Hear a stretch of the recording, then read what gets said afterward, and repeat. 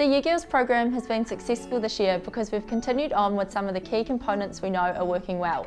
This includes the girls-only approach. We know from the girls that they enjoy participating with and alongside other girls in a friendly and social environment. The program's also really flexible and accessible. There's no uniforms or equipment needed. You can come on your own or bring your friends, and there's no cricket experience required. It's all about having fun and trying something new. There's no season-long commitment. Hubs last 4 to 6 weeks and sessions are fun, action-packed, lasting no longer than an hour.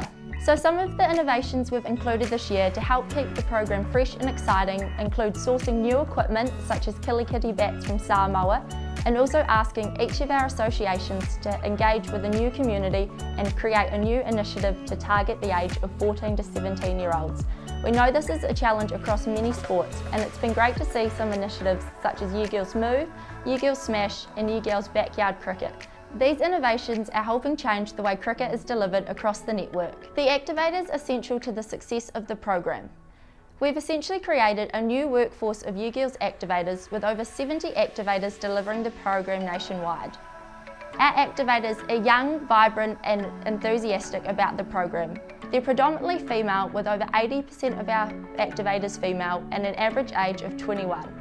The activators don't have to have any cricket experience, but it's more important that they're positive, enthusiastic and relatable to the girls.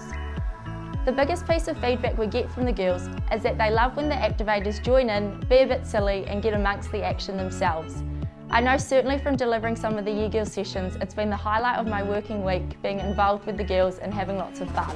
We've placed a strong emphasis on our activator training, as we know how important the activators are in creating a great quality experience for our participants.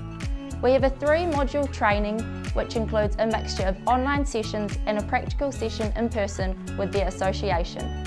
Each association also has a coach developer assigned to Year Girls, which means our activators feel supported and that they have development opportunities. We start by providing some of the background around why we're doing what we're doing, as we believe it's really important our activators understand some of the barriers to female participation and what we're doing with the Year Girls program to mitigate these. We're really fortunate that we have a positive and enthusiastic workforce which are out there to make great opportunities for females to participate. We know our activators are really important to the success of the program because their actions and attitudes can directly rub off and impact the experience that the girls are having. This season, we've still been able to deliver Year Girls safely despite challenges with COVID-19. We've had a slight pivot with more of an emphasis on our community hubs, which are less reliant on going into schools. We also ensure that all of our Year Girls hubs and all of our activators are delivered under safety guidelines with COVID-19. It's really important that our activators are open to discussing with whānau and participants around how we can deliver Year Girls safely under COVID guidelines. The last 5 years or so has seen New Zealand Cricket and our cricket network place a huge emphasis on improving the way in which we connect with and embrace women and girls into cricket. One of the great examples of that is the Year Girls initiative.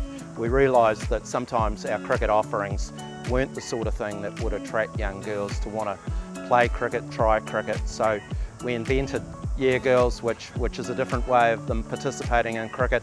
It's taking off, it's 3 years into it now. It's building strongly every year. The numbers participating in it are growing and growing. And one of also the great things that's happening with it is we're building up a workforce delivering Year Girls of young females right around New Zealand. It's going really well, and it is a strong part of our future.